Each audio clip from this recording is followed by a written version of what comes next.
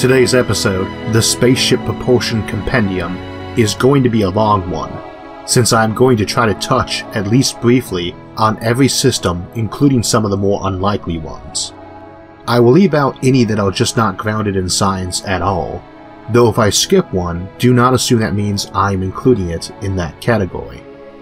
Also, some we have covered in more detail in other episodes, so for those I will keep it brief and mostly just refer you to those episodes. For those of you new to the channel, if my speech impediment is giving you problems, I encourage you to turn on the closed captions. It takes most folks a little bit of time to adjust to it, though by the end of this video you probably will be, as again this will be a long one. With that in mind, you might also want to grab a snack and a drink. I also want to add that this topic was selected from those submitted by the channel's patrons over at Patreon, and is the first of at least 3 we will do this way. I only committed to doing 3 of these this way, but it was a lot of fun working with the first winner, Drew McTighe, who selected the topic for this episode, so I'm considering making this a regular thing.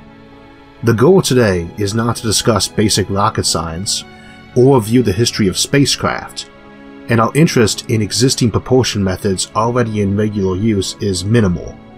But rockets made spaceships possible for one key reason that separates them from 2 other methods. They provide fast thrust to the ship, but at the cost of devoting virtually all of the ship's takeoff mass to fuel. This is because rockets do not have very high specific impulse. Specific impulse, often called effective exhaust velocity, is the total change to momentum, or speed, delivered to a ship per unit of propellant mass used. A rocket can deliver virtually all of that in mere seconds or minutes, making it great for clawing your way up through an atmosphere and a gravity well. Unfortunately, it means that around 90% of your ship's takeoff mass is rocket fuel, just to get it a couple hundred miles up into space. Alternatively, your car can take you a couple hundred miles off just part of a tank of gas, and a 1-ton vehicle usually only has 10 to 20 gallons of gas, or about 60 to 120 pounds, or 30 to 60 kilograms, more or less. Cars take you hundreds of miles while using less than 10% of their mass for fuel. Rockets often do not even get to use 10% of their mass for payload. If they had a higher specific impulse, or power-to-mass ratio, we could carry up way more. Double your effective exhaust velocity, and a rocket that originally weighed, say, 1,000 tons, 90% fuel and 10% for the rest, suddenly becomes one that is only 70% fuel and 30% for the rest. If you quadrupled that exhaust velocity, your ship that weighed 1,000 tons at launch would now not be 90% fuel, but less than half fuel and more than half for the ship and its cargo. That is important for spaceships because you always want your highest specific impulse or effective exhaust velocity, but most alternatives we have now that can go higher have to provide it at so slow a pace your ship could never take off, which does not mean you could not use it once you got up into space to go further. But our ideal spaceship drive would have a very high exhaust velocity and also be able to deliver all that thrust quite quickly. We tend to use rocket science as synonymous with very hard things, like brain surgery. This isn't rocket science or brain surgery, or as one of my sergeants used to say, this isn't rocket surgery. But of course, today, we are doing rocket science. And I want to emphasize it isn't as bad as all that. The basic equation is simple, and the really hard part is calculating all the transfer orbits and performance changes of specific fuel and rockets. We will not be looking at those today, and indeed there are lots of nice online calculators you can use to do the grunt work for you. So that was about the only math I plan to bring up, and you do not need to have followed it to follow the basic principle. Some of the systems we will be looking at today provide way higher exhaust velocities but take longer to do it. Others provide higher velocities and just as fast as a chemical rocket. Now, I have been asked to cover the EmDrive or EmDrive many times recently, so I will get to that at the end so I can give it a little bit more time, but I want to warn people in advance that I am not going to be pronouncing it a working or non-working system. I am just going to be filling in some explanation of the terms and concepts involved so folks know what all this Q cavity this and reaction drive that stuff is talking about. This is a broad survey of mechanisms for space propulsion, some of which we have already covered in more detail in other episodes, not a focused-in look at all of them, let alone a declaration of which is best or impossible. It is also worth mentioning that a spaceship does not have to have a single drive. It might employ multiple types. In particular, it might use different methods to take off or land. We have discussed launch assist options like space elevators, orbital rings, skyhooks, mass drivers, launch loops, and space fountains way back at the beginning of the Megastructures series. We have not discussed landing and braking mechanisms much, so I will give a quick overview of those in a minute.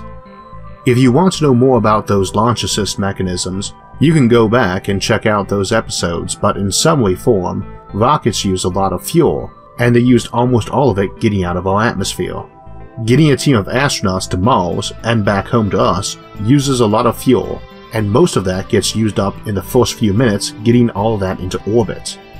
Fuel is also expensive, so anything that lets us get into orbit with less fuel and energy, or lets you do the same for ships leaving anywhere, is obviously quite handy.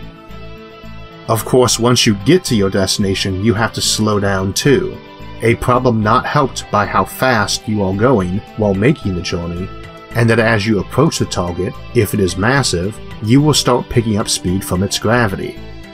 Good timing can arrange to help reduce your relative speed, but you will always arrive with an awful lot of it. For Earth, that is not too big a deal. Earth has a lot of gravity, but it also has a lot of atmosphere, so we can break our speed off the air, unsurprisingly called aerobraking. What is a big problem for leaving Earth, getting through all that air, is quite handy for getting back down to Earth. If you have a lot of speed, or the place has a thin atmosphere, you can make multiple wide elliptical orbits, passing through the upper atmosphere repeatedly until you slow enough.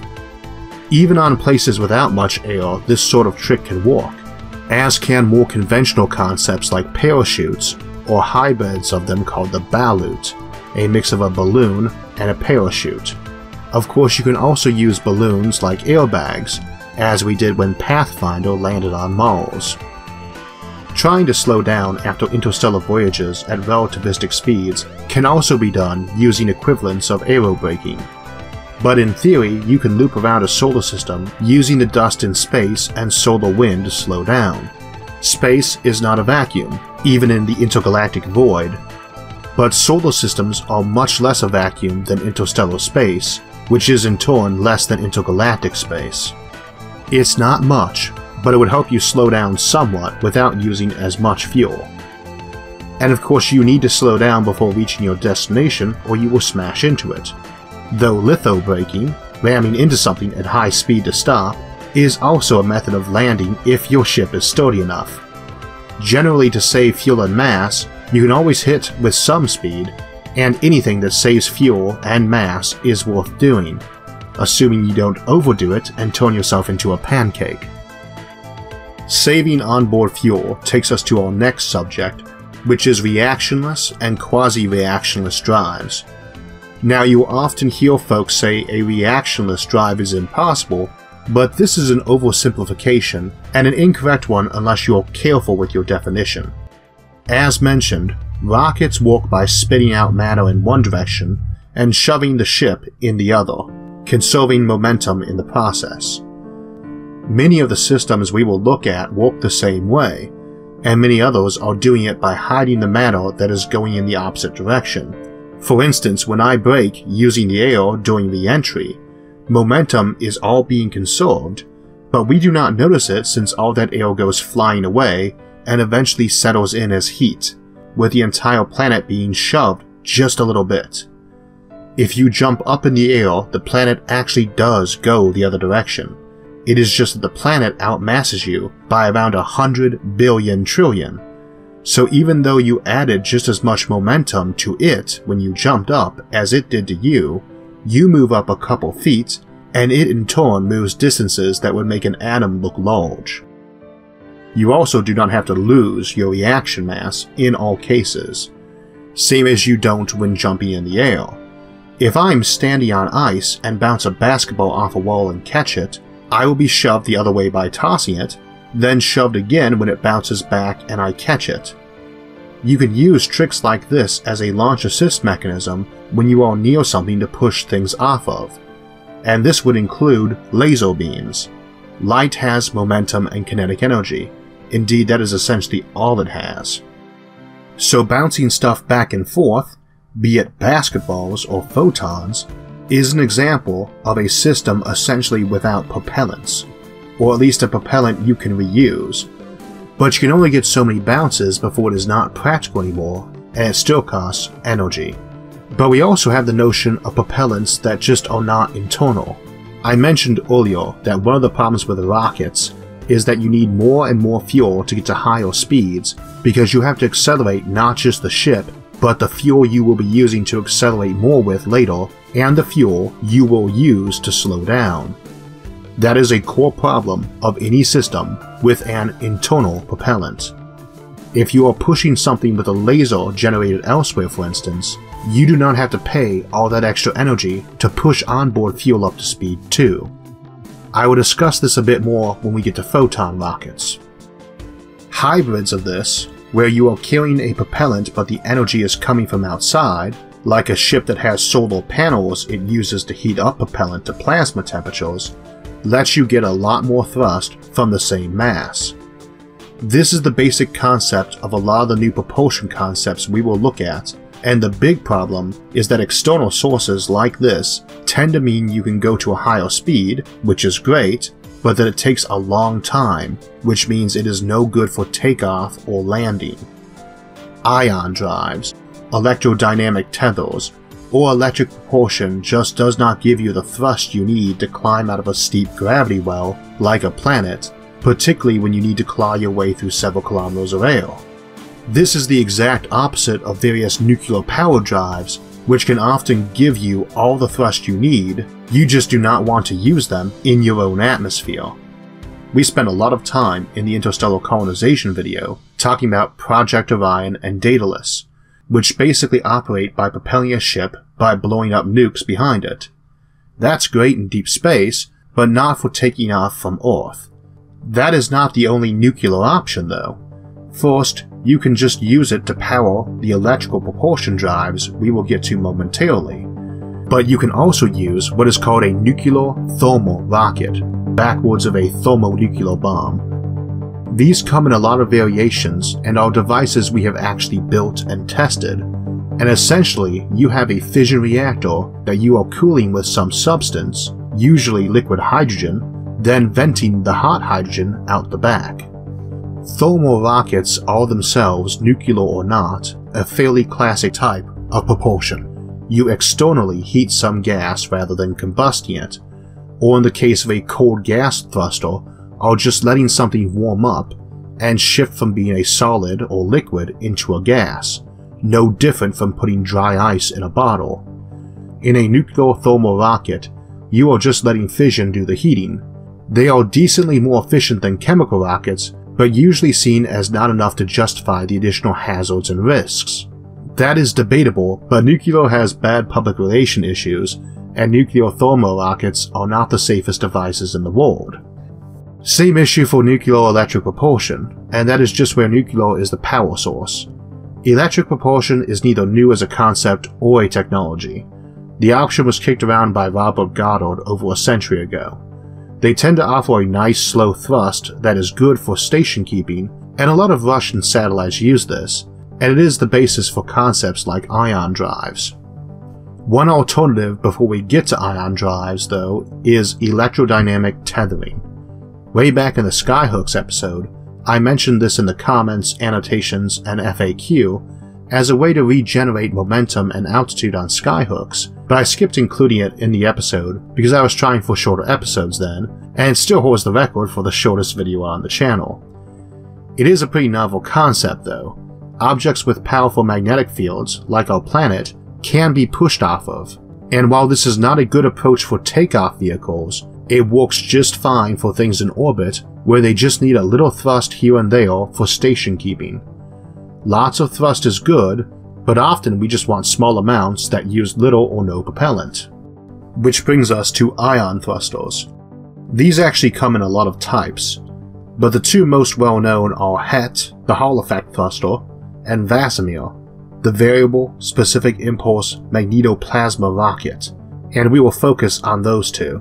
But in a nutshell, you are taking power, whether it is obtained from solar or nuclear power sources, and use that to speed up ions and shoot them out as your propellant. These are almost always very slow systems in terms of their acceleration, so you would use them on things already in orbit, not to get up to orbit. They get up to a higher speed than a chemical rocket, but they take way longer to do it. Let us start with the Hall effect thruster. The Hall effect was discovered by Edwin Hall of Johns Hopkins University way back in 1879, before we even knew what an electron was.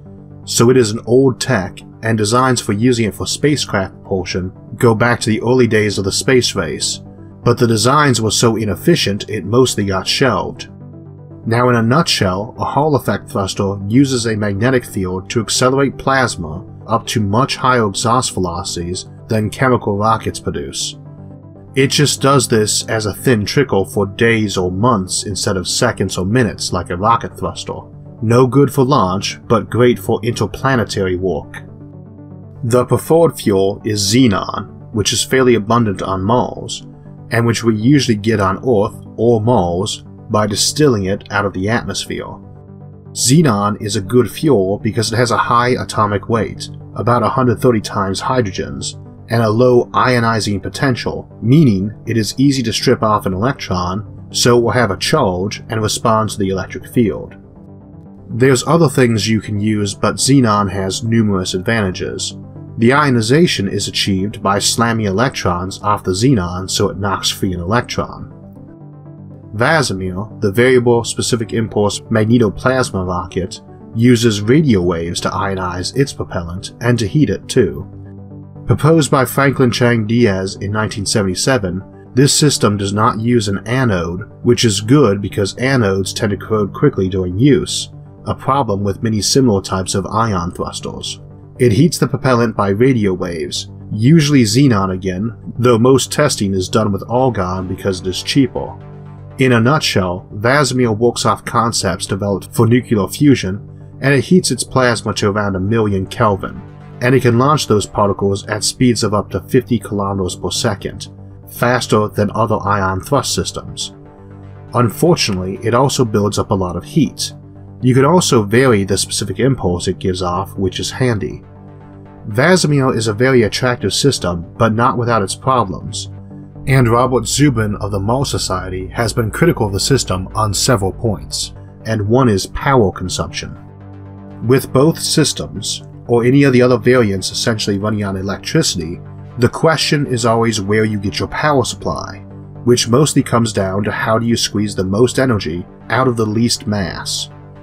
This usually excludes chemical fuels because we could just set them on fire like a classic rocket, and also batteries since we have yet to develop one that can push out as much energy per unit mass as chemical fuels. This leaves us solar power or nuclear power. Ideally, a nice compact fusion reactor would be great, and we have talked about fusion a lot in previous episodes, but we do not have that yet.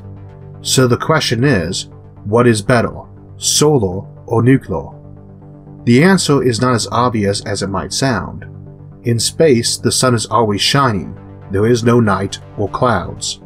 Nuclear reactors produce huge amounts of power from tiny amounts of fuel, around 1,000,000 times what chemical fuels release, but they tend to be massive when you include all the equipment and shielding. For a ground-based reactor, we do not care about mass, so they are quite massive, but you could possibly get reactors potentially generating around 1 kilowatt per kilogram of reactor, maybe more. In practice, as Zubin pointed out, the largest reactor ever put in space only produced about 10 watts per kilogram. Solar power, on the other hand, in our general region of the Sun, can do a few hundred watts per kilogram with the newest systems. Of course, they are also more exposed to damage in space from micrometeors since they are rather large and fragile, while a fission reactor is mostly shielding already. Both of these technologies have tons of room for improvement, and it will be interesting to see who wins the race on power to mass ratio.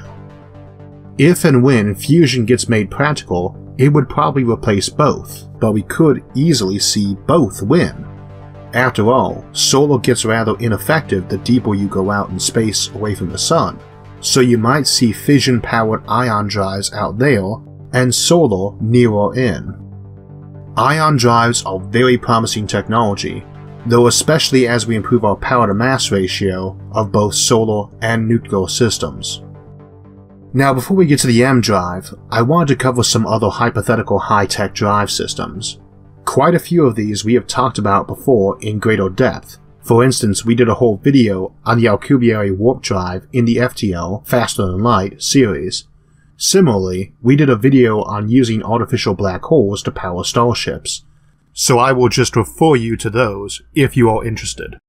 In the episode on black hole powered starships, I mentioned that they give similar performance to antimatter but are less prone to explode.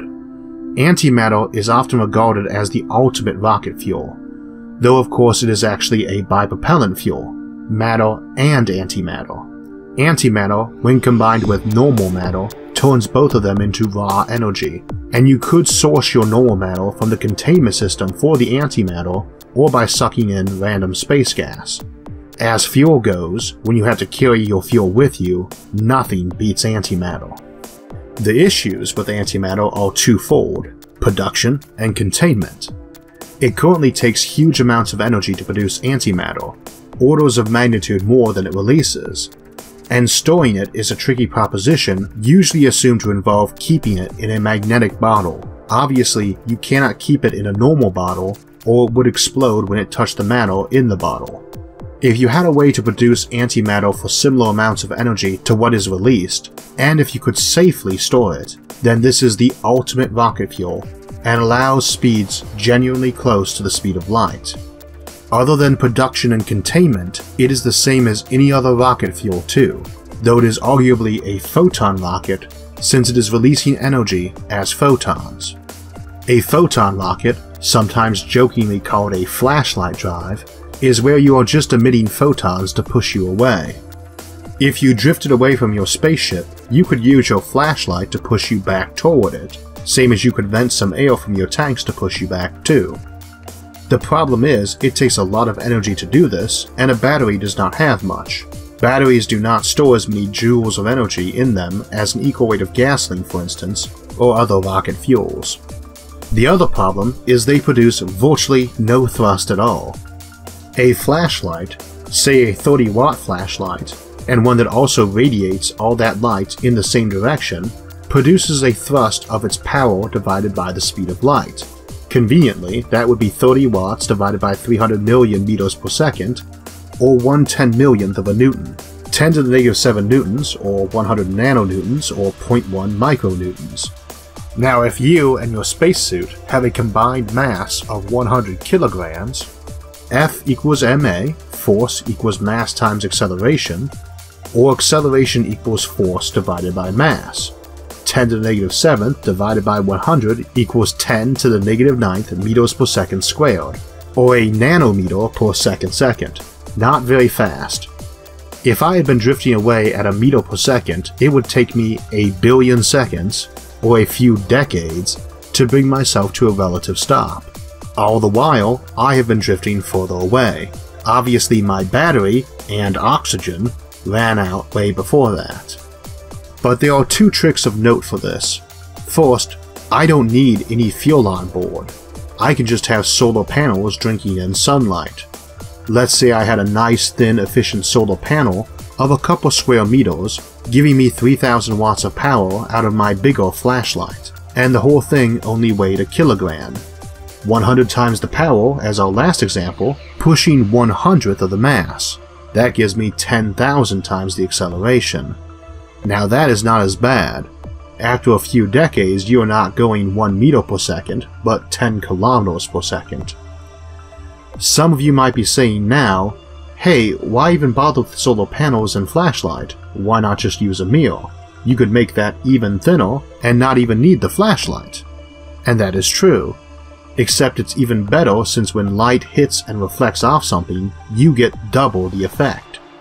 So a very thin mirror being hit by sunlight has a much higher acceleration than the flashlight, since you can use all that mass as just simple thin mirrors, getting more light, and getting double the push from it. You can also bounce that light at an angle to produce thrust in different directions. But that is not the end of it, because we could bounce more than once. Sort of like our earlier example where we bounced a basketball off the wall, then caught it and threw it again, just with light instead. If I have a nice reflective surface, and a laser with a reflective surface around it too, I can shine that laser on the first mirror, which bounces it back to the mirror around the laser, which bounces it back to the first mirror, and so on. A spaceship and some space station bouncing a laser back and forth between them could get that ship up to a pretty good speed if you can keep that beam contained, which of course gets harder and harder the more times it bounces and the further apart they get from scattering and diffusion. Plus, each bounce takes longer. But such a thing as a launch assist system has some possibilities, and we explored laser and light propulsion in the interstellar colonization and Nico Dyson beam episodes in more detail. I discussed there the idea of having a laser highway between two solar systems, where you have many stations along the way using fusion to power themselves and bouncing lasers off ships as they passed, possibly back and forth a few times if you can aim and focus the reflected laser well enough. Now, if we have the ability to alter either what the physical constants are, like gravity, or make them not work symmetrically, say gravity that emitted like a cone, not a sphere, other options become available. Imagine for the moment that a large and massive object did not emit gravity in all directions, but just in one direction, something like a gravity flashlight or laser. We have no idea how to do such things yet, and maybe never will, but it may be possible in the future. Certain hypothetical materials, like negative matter, a type of exotic matter we have discussed before in the Faster Than Light series, could let us achieve such effects or equivalent ones. These sorts of ideas are used for concepts like the diametric drive or pitch or bias drives. These are totally hypothetical craft, relying on science we do not have yet, but I feel they deserve a mention. Lastly, we have the idea of picking up fuel en route, gathering up either space gas or dark matter to use as fuel. This is the basic idea of the Bussard ramjet, which we discussed in the intercolonization episode, and for how to refuel a black hole powering a ship, which we discussed in black hole spaceships. Using dark matter as a potential fuel is something we looked at in the dark matter episode, and has to be classified as totally hypothetical since we still do not know the properties of dark matter or any way to manipulate it, but we discussed it more in that episode if you are curious. Okay, on to the EmDrive at last. I saved this one till the end so we could spend a bit more time on it, since it is a big news item with an awful lot of confusing and often contradictory reporting. It hit the news again recently when someone said that NASA would be releasing a peer-reviewed paper on it. At the time of this episode, that paper has not been confirmed to be released, let alone released, but the assumption it was being released is what rekindled interest. Now, the EmDrive, or just EmDrive, is often called a radio frequency, or RF, resonant cavity thruster. Its sibling device, the Kinetic drive or Q drive, works off the same concept.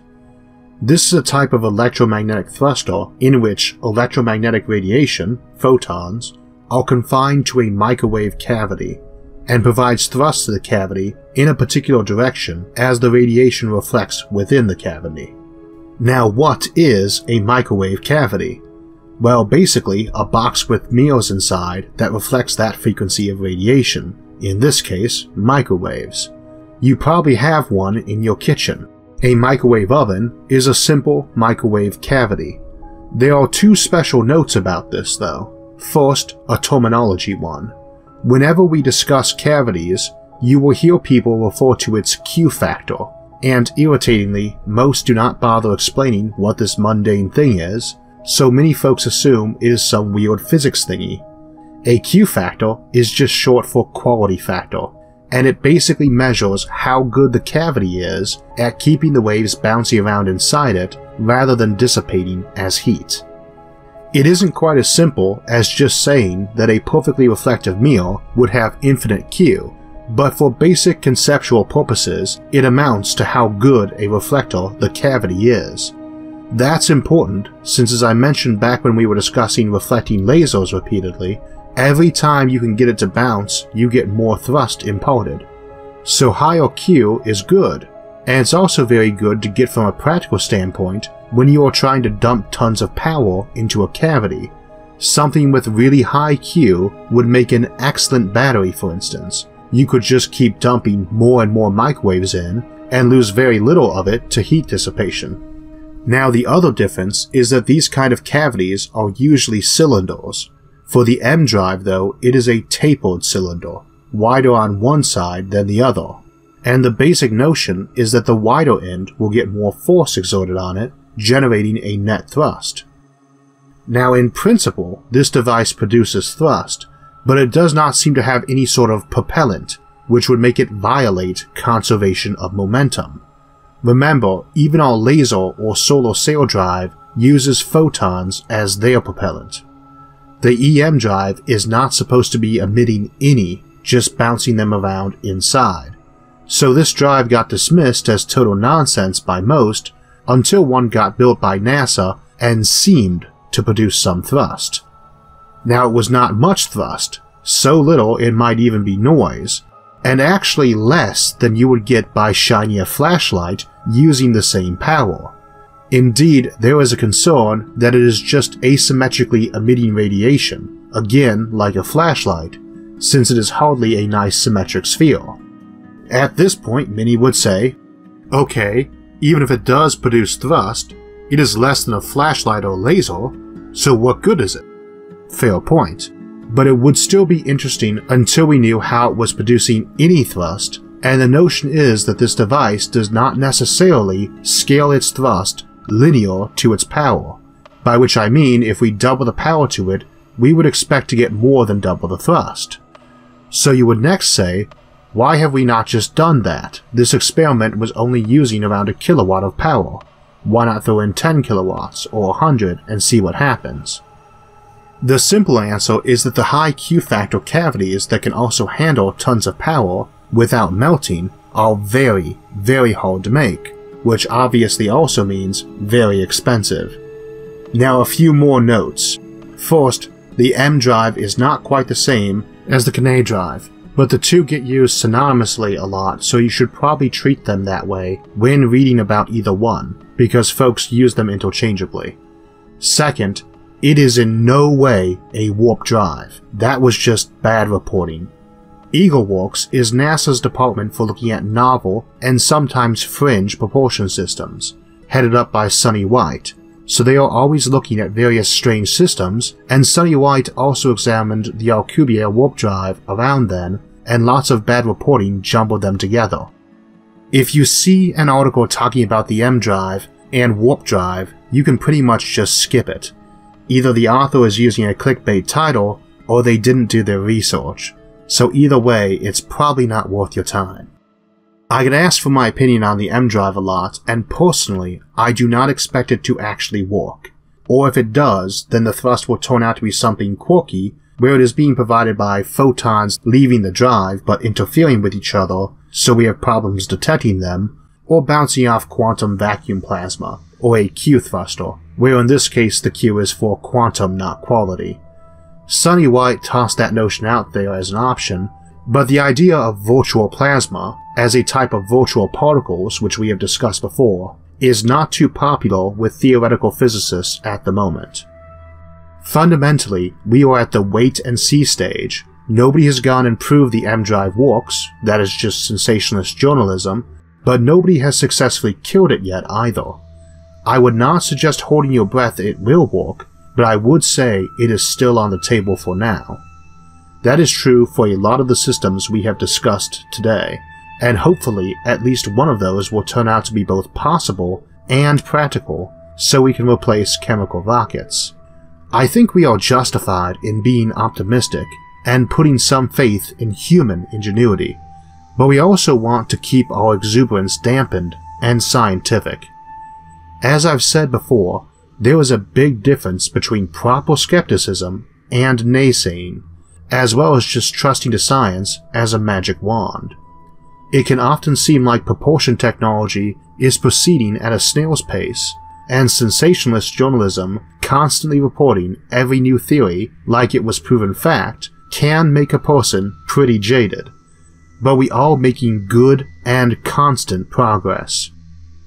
For my part, I am very optimistic about that progress, if properly skeptical too, and while we could only cover the basics here, you should have a good place to continue your own research into these. I'll be placing several links in the episode's description to good places like Project Rho to either follow up on these or get more specific data, but this is where we end for today. Some quick announcements. First, I wanted to thank Drew McTighe. He was the first winner of our Patreon subject selection and chose today's topic. We spent a lot of time on the phone discussing what to cover and what to bypass for time constraints, and we worked on the script together, which was a lot of fun. I'm looking forward to future collaboration with folks on such topics. Next, we have our second winner for a topic. That topic is going to be star lifting, and that winner was Bill Maines. So congratulations to Bill, and that was an excellent topic pick, and one I have been considering covering for a while. Star lifting is the term given to various hypothetical processes for lifting matter off of stars, as the name implies. This has quite a few possibilities and uses, the two most obvious being that 99% of the matter in our solar system is in our star, so it creates a source for matter, and secondly, that you can use this process to extend the lifetime of a star. We will look at that and some other awesome things you can do with star lifting when that episode comes out on October 6, 2016. That will be after we take a look at dark energy next week, and that will be followed by a look at cryptocurrency and blockchain, then get followed by a look at the Kardashev scale on the 20th. That topic was selected by a poll over on our new Facebook group, Science and Futurism with Isaac Arthur, which Drew is now a moderator for too. I want to thank everyone who came over and joined that last week, and everyone who volunteered to moderate and administrate it. And we will be selecting a lot of our topics by polls conducted over there of topics selected there from now on, as it is a better place to discuss the ideas.